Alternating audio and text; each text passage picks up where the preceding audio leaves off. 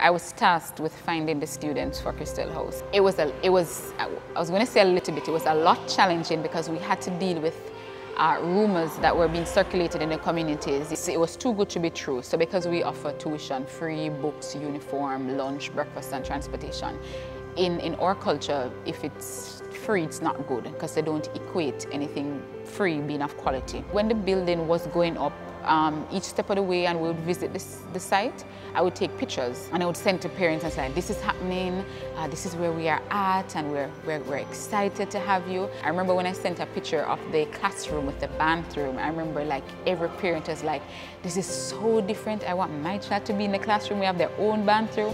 It was fun because I got to interact with some wonderful people along the way, but you know, the challenges were there, but we were able to overcome, and we got our quota.